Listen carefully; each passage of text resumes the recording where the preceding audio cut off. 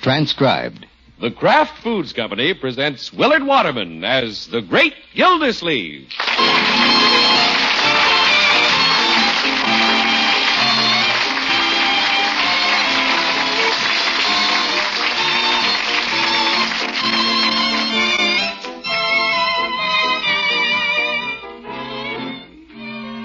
Just about this time each week, we usually bring you some hints and ideas about using some of those fine Kraft foods. But we just don't have time to do that tonight because Christmas is in the air. And the Kraft choristers are waiting with a traditional carol. He came upon a midnight clear, that glorious song of old. From angels bending near the earth to touch their hearts of gold. Peace on the earth, goodwill to men, from hands of gracious King. The world in solemn stillness lay to hear the angels sing. Still through the globe and skies they come with peaceful wings unfurled, and still their heavenly music flows o'er all the weary world. Above the sad and lonely plains they bend on hovering wing, and ever o'er his stable sounds the blessed angels sing. Peace on the earth, goodwill to men, from heaven's all gracious King.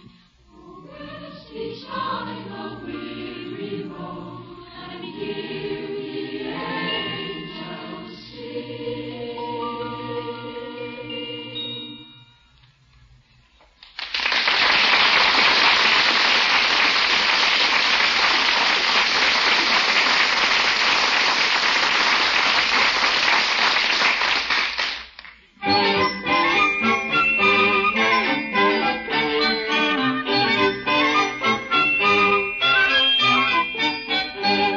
Yes, the great Gildersleeve's town of Summerfield is imbued with all the excitement and anticipation that attends the Yuletide season. There's the hurried search for the last-minute gift, the elaborate preparations for the big family dinner, and people are saying Merry Christmas to people they've never seen before. Some folks like to put up the tree very early and enjoy its fragrance and beauty, but it's traditional with the great Gildersleeve to decorate his tree on the day before Christmas. Leroy, don't just jump up in the air and toss things on the tree. Oh, gosh, Unc, it doesn't have enough tinsel on top. Here, let me hang it up there. Okay. I can't reach the top either. I got an idea. Oh? Boost me up to the chandelier. I'll swing past and drop things. Leroy, you're not a monkey. But I can do practically anything a monkey can do. Yeah, well, let's leave well enough alone. Okay. A tree doesn't need many decorations anyway. Just presents. Yes. Leroy, how you and Mr. Gildersleeve doing with the tree? We can't get enough stuff on the top, Bertie. Did anybody think about using the kitchen stool? Why didn't I think of that? Because you're not as smart as Bertie? Leroy, that's a risky thing to say before Santa Claus comes. Hey, excuse me. I beg your pardon. I'm sorry. I'll get the stool. Why, George, he's on good behavior today, Bertie. Yes, sir. You think we have enough lights strung on the tree? Oh, yes, sir. I wouldn't change a thing. Here's the stool, Unc. Fine. It's too bad Miss Margie and Mr. Bronco ain't here this time. Yeah, but they'll just miss it, that's all. It's their tough luck. No mail from them this morning? Nah, they're not thinking about us. Well, I'm a little surprised that we haven't even had a card from them. Well, Bertie better get back to her kitchen. Just 'cause there's only 3 of us, Bertie's not going to go slow down in the kitchen. Keen, Bertie. I did it! Yeah, I guess you'll have to, Bertie. I'm up in the tree. Eggman. Morning, Miss Cooley. Merry Christmas. Merry Christmas. I came to the front door because I'm not here on business. Hello, Bertie. Come in, Cooley. Merry Christmas. Thank you. I brought something for your tree. Hello, Leroy. Hi. I find it pays to remember my customers this time of year. Hello, customer Gildersleeve. Hello, Mr. Cooley. That's very nice of you. What did you bring? Leroy, it isn't polite to ask. Well? Oh, that's all right. I brought the water commissioner an egg poacher. An egg poacher? That's Nice. I always give a lot of thought to my Christmas presents. Well, thank you very much. Now, let's see what we have for Mr. Cooley. What are you going to give him, a gallon of water? You'll have to come up with something besides water. On the farm, we have our own well. Bertie, where is our gift for Mr. Cooley? Here it is, Mr. Cooley. Well, thank you. I better get back and look at that oven. The card says, do not open until Christmas. It's a necktie. Leroy. Well, he told us about the egg poacher. Glad you told me, Leroy. I wouldn't like to lie awake tonight wondering about it. Well, I'll take my loot and go home. Well, have a nice holiday, Cooley. Thank you, sir. I suppose you're expecting all the family over for Christmas. Well, Marjorie and her family are out of town. This year it'll just be Leroy and me. Yeah, we're going to have a ball, I'll bet you. It's too bad you won't have all your family together. We're having a house full. Oh, that's nice. All of my folks will be there, and there'll be Mrs. Cooley's sister from Kalamazoo and her brother from the Chicago Zoo.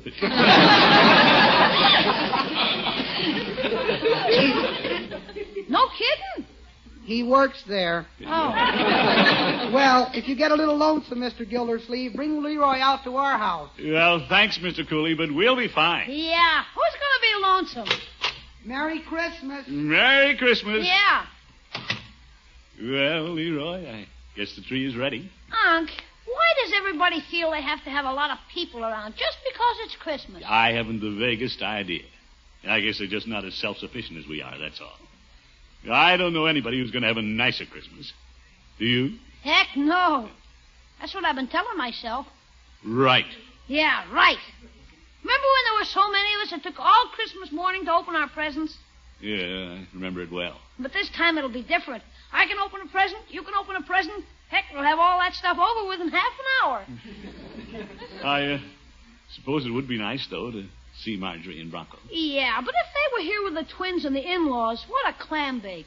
Well, Christmas is no time to bake clams. Yeah. Pretty good, Unc. Yeah, that was pretty good. Leroy, Yeah? what are we laughing at? I don't know.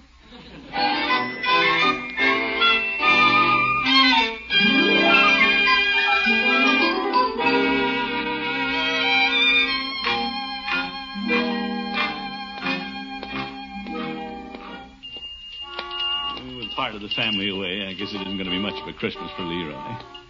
Well, I'll drop into Peavy's and get an extra surprise for him. Hello, Mr. Peavy. Hello, Mr. Gildersleeve. Merry Christmas. Oh, Merry Christmas. What can I do for you today? Peavy, what Christmas presents do you have left? Yeah, I'm just about cleaned out. Say, you don't have much, do you? Christmas business was so good, I dipped into some of my leftover Easter stock. Really? I took the cotton tail off the bunny rabbit, put it on his chin, and sold it for Santa Claus. Peavy, you didn't. Well, I could. What color rabbit do you want? No. I'm looking for a gift for Leroy. I thought you'd already bought him a bike, a football, and new skates. Yes, but this is a bonus gift. A little something to fill his stocking. And what about a chocolate malted milk?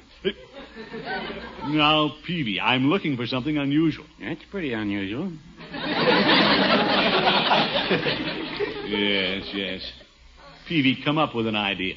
Well, I presented Mrs. Peavy with a rather unusual gift this year. You did? I gave her a train ticket back to her mother. Peavy. She wanted to spend part of the holidays back there. Oh, I see. Then we're giving our parrot some canary seed for Christmas, but that wouldn't do for Leroy, I guess. Well, I see I'm getting nowhere here, Peavy. Mr. Gildersleeve, in the spirit of Christmas, I'd suggest that you try to find something at Hogan Brothers. You're not even going to try to sell me? No, right now all I'm trying to do is to get you out of the store. What? I want to lock up for an hour and go hear the craft chorusers. Oh, say, they're singing around the community Christmas tree in the square, aren't they? I'm here to tell you. I just may go down there and help them out a little. Jingle bells, jingle all the way. Peavy. Oh, what fun it is to ride in a one-horse open sleigh. Hey, Christmas. Oh! My goodness. Peavy, you're the one who should eat the canary seed. Well, no, I wouldn't say that.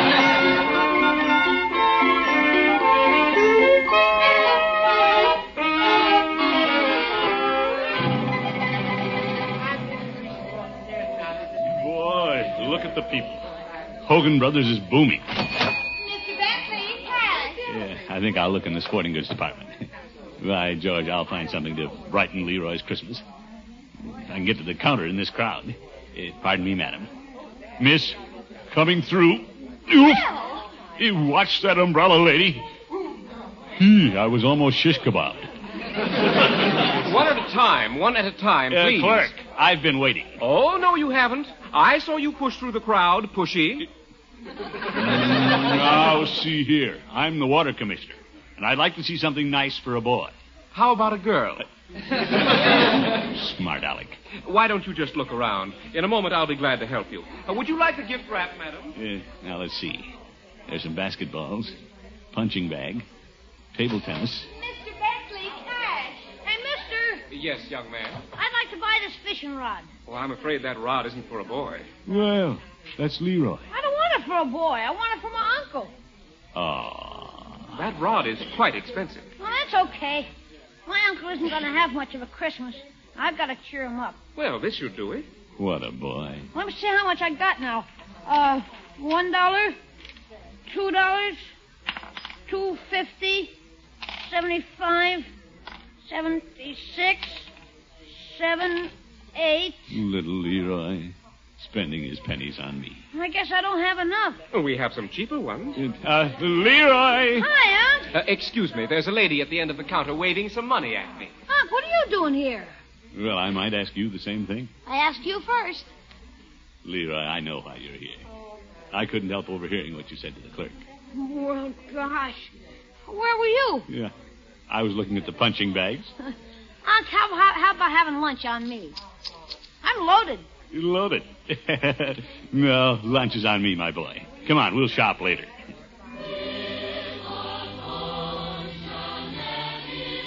Hey, that's the craft choristers across the street in the square. Let's go hear them. You bet. Nothing like carols at Christmas.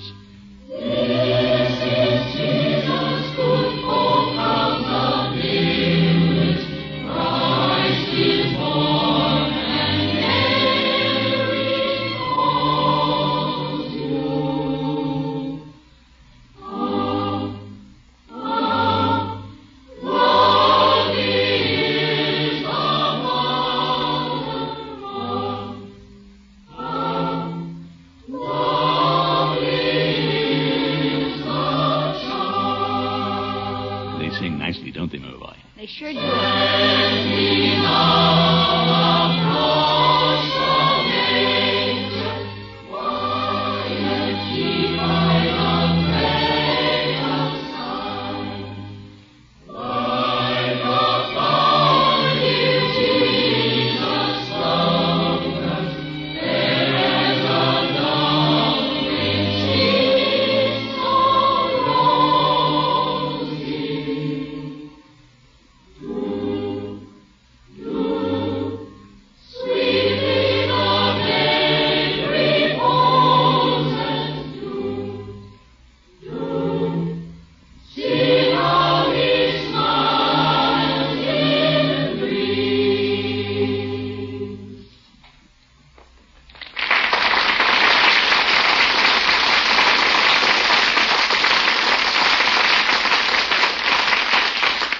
Fine group of singers, eh, Leroy? Yeah, keen.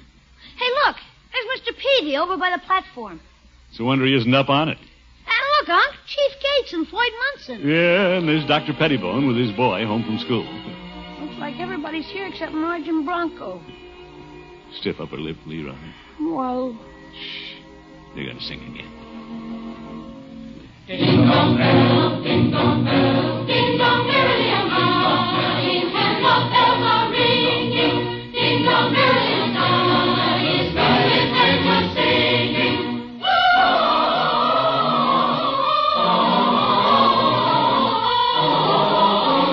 Hosanna in excelsis.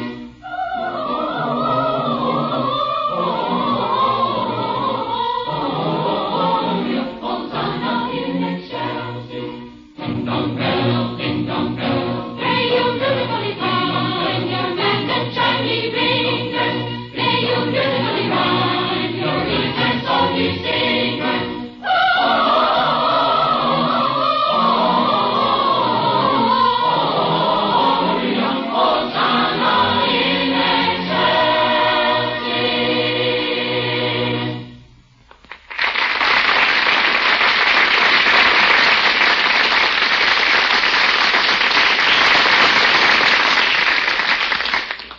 moments, the great Gildersleeve will be right back.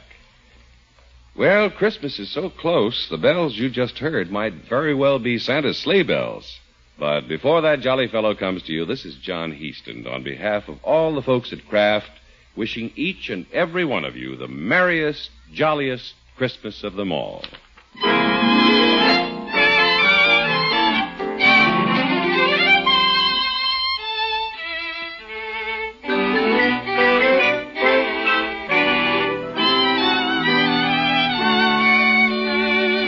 Well, the great Gildersleeve and Leroy are facing a situation they've never before had to face, an empty house at Christmas time. Each is trying to give the other the best possible Christmas, and the water commissioner is sure he has come up with the right answer.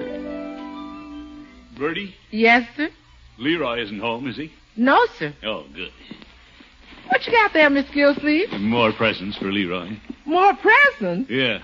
Open the closet door, will you, Bertie? The closet's full. You better dump them here in the den and lock the door. Yes, good idea. Watch it, Bertie. Oh, just look at that. What'd you do, buy out the store? Well, just about. Yes, sir.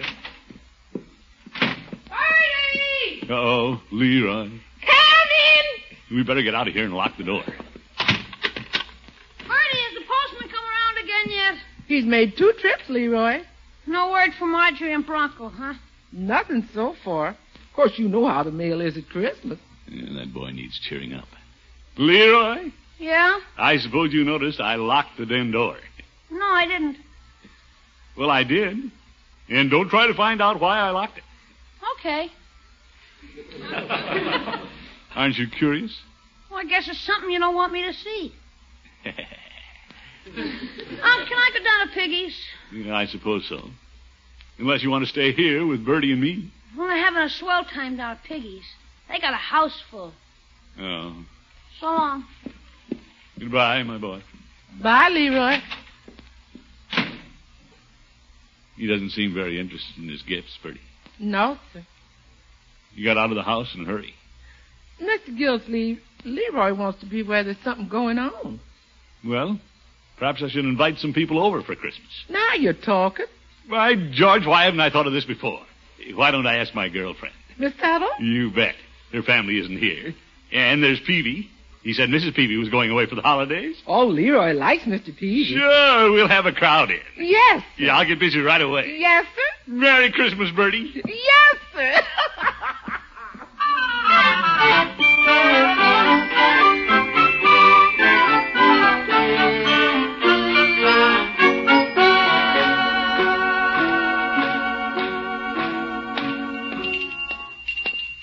Why, George, this is a great idea. I just wish it was working. Miss Tuttle would be out of town, visiting relatives. Oh, well, it'd be a lot of fun to have old Peavy. Hello, Peavy. Hello, Mr. Gildersleeve. Did you find something for Leroy at Hogan Brothers? Oh, a few things, Peavy, but Leroy and I want you for Christmas. Do you want me gift wrapped, or can Santa Claus just drop me down the chimney? Yeah, Peavy, we want you to come over and spend the day. Enjoy our Christmas with us. Well, I appreciate the invitation, Mr. Gildersleeve, but I've decided to go with Mrs. Peavy to see her family. Oh? Mrs. Peavy and I wouldn't enjoy spending Christmas apart. Oh, I see. I'm sorry your family can't be together this year. Well... Excuse me, Mr. Gildersleeve. I'll wait on little Mrs. Potter. Oh? She's still buying every pretty pill she sees? Just about. Merry Christmas, Mr. Peavy. Well, thank you. The same to you. Merry Christmas, Mrs. Potter. Merry Christmas. Who is that? It's Commissioner Gildersleeve. Oh, it's you, Sonny. I didn't recognize you. Oh? My glasses are all fogged up. But you're coming through now. Well, good. Mr. Peavy, I'm still looking for a gift for a friend of mine. You don't say. She's so hard to buy for. She's never ill. Well, I don't know what to suggest.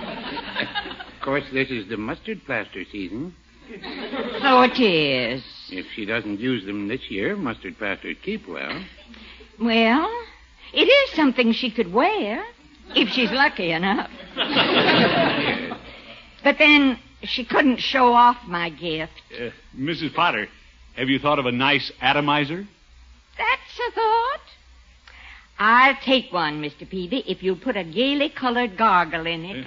Well, I have several suitable shades. Red, green, lavender.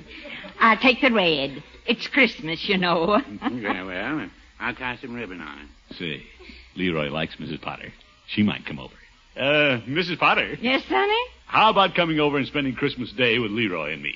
We got a big tree. We'll have a lot of fun. Oh, Mr. Gildersleeve, it's nice of you to think of me, and I know I'd enjoy it. Yeah. But I'm spoken for. Oh. The party I'm buying the atomizer for invited me, and I couldn't miss that. Her husband's a doctor. Well, sorry you can't be with us. Here's the gift. Shall I charge it, Mrs. Potter? Oh, would you? I want to hurry back to the square to see the rest of the Christmas program. Oh, did you hear the craft choristers, Mrs. Potter? Oh, yes. And did you see the magician dressed like Santa Claus? No, I missed him. He kept making things disappear in his beard. Yes, I noticed that. He ate lunch in here. He's so clever. Yes, he is. Mr. Gildersleeve, he's the same fellow we hired for the YMCA kids' picnic. Oh, Leroy didn't get to go to that. Say, Leroy likes magicians. I wonder if I could hire him to entertain Leroy tomorrow. I bet if you show him $20, he'll make it disappear. By George, anything for Leroy.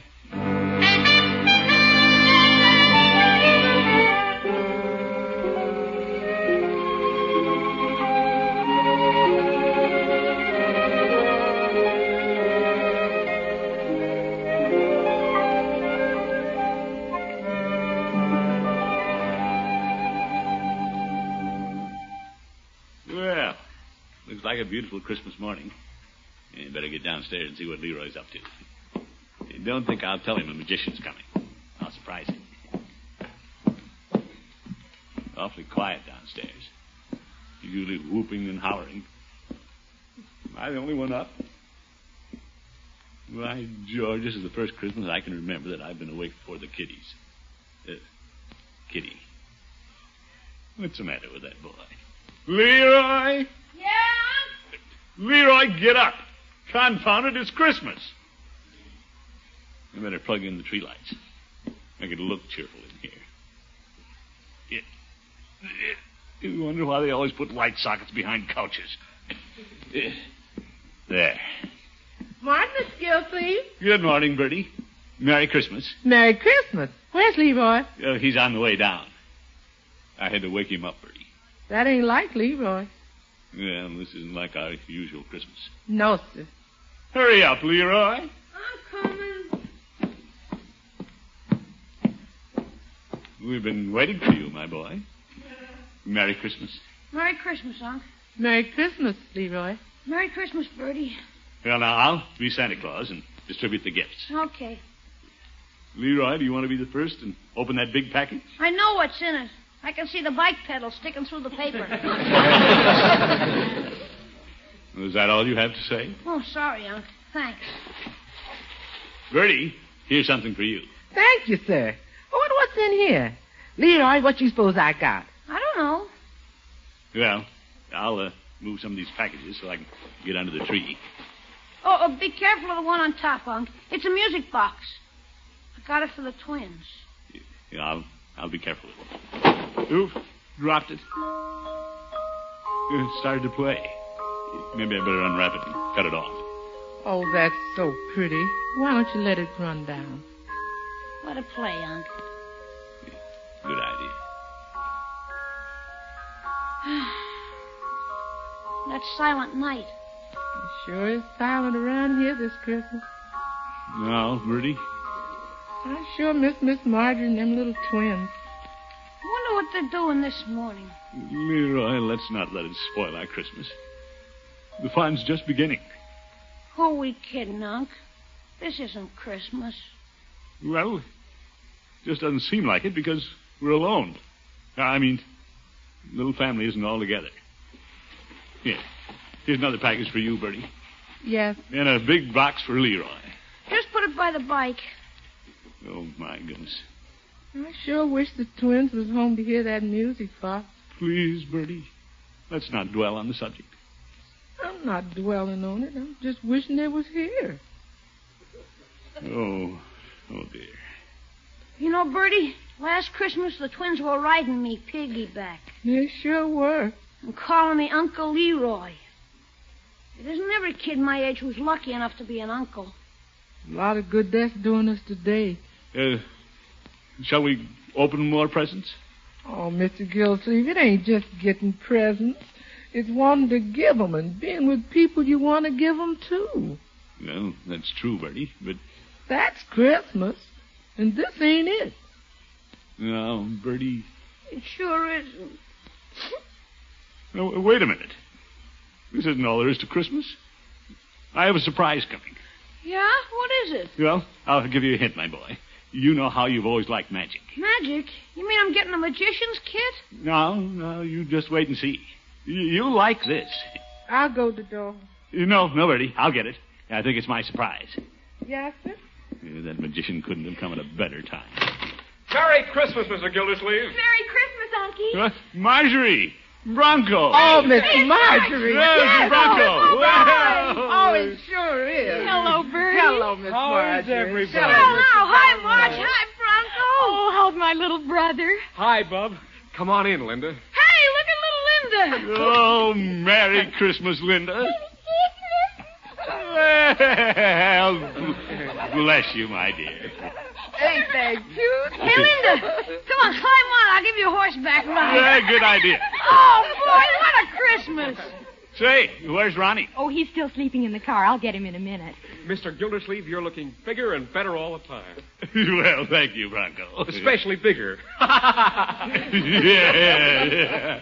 Well, it's great to see you folks. Oh, Unky, we wouldn't think of spending Christmas away from home. Oh, Miss Marjorie, all of you sure are looking well. Oh, thanks, Bertie. Well, by George, let's all go in and gather around the tree. Yes, let's do that. Yeah, we have some presents to put on. Come on, let's go in. You bet. Unc, Huh? Yes, my boy. you sure figured out a swell surprise. Me? Couldn't be better. Well, No, I have to, Bertie. Now, how do I make a magician disappear? Here I am, Mr. Gildersleeve, with my bag of tricks. Well, here's your money. Why don't you take the day off? Well, you mean it? You bet. Merry Christmas. Merry Christmas. Unc, what's going on? Just a little Christmas magic, my boy.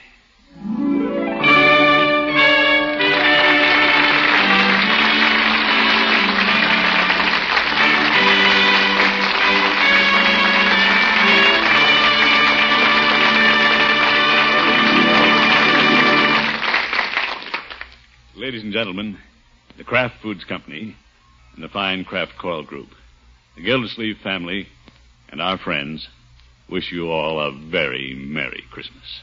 Joy to the world, the Lord is come. Let earth receive a King. Let every heart prepare his room. And nature sings, and nature sings, and heaven and nature sing. He rules the world with truth and grace, and makes the nations prove the glory of his righteousness, and wonders of his love, and wonders of his love, and wonders of his love.